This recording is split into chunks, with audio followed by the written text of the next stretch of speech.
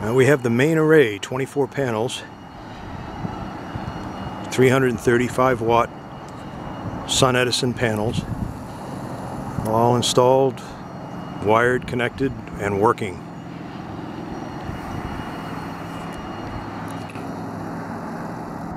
Waiting on Renvu.com to send me the remaining panels for the 2 subarrays down on the garage. As soon as they get here, we'll get those installed. Let's take a look underneath at some of the wiring. Okay, this is the first row under the main array. This row is 13 panels long, and as you can see, there's not a thing touching the roof under there. That's exactly the way it's supposed to be. Nice and neat and tied up.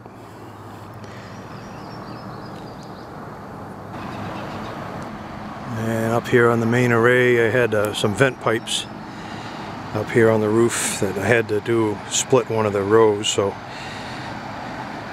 we've only got 11 panels on there. I left a little extra rail there so I could really line them up, this top row with the bottom row, so they'd look nice.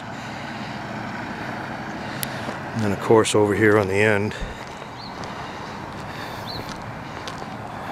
everything's all tucked up underneath.